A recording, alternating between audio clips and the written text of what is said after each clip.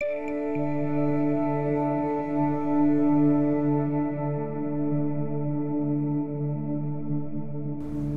Gagarin was the first human being to travel in space.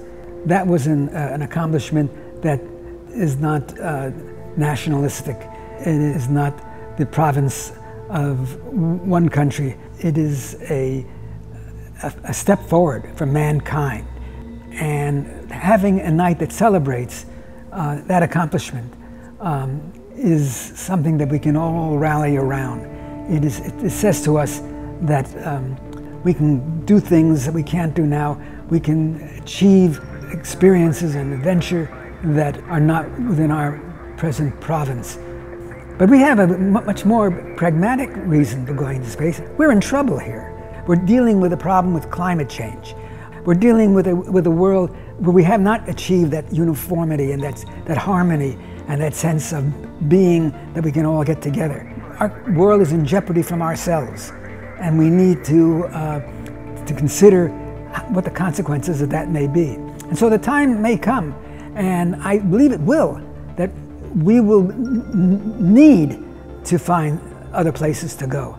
Earth will no longer be habitable.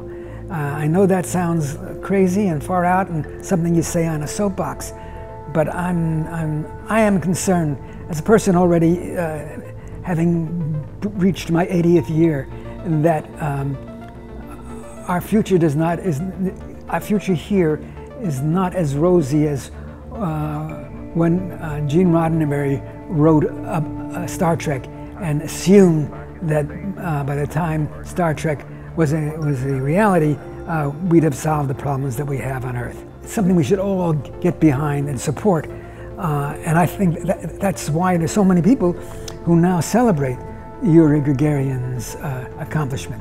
They have Yuri's night. And I'm going to be there. I'm going to help celebrate. And I see that as the better part of mankind, that we have somebody who has this extraordinary accomplishment to his credit and something that we can all take pride in.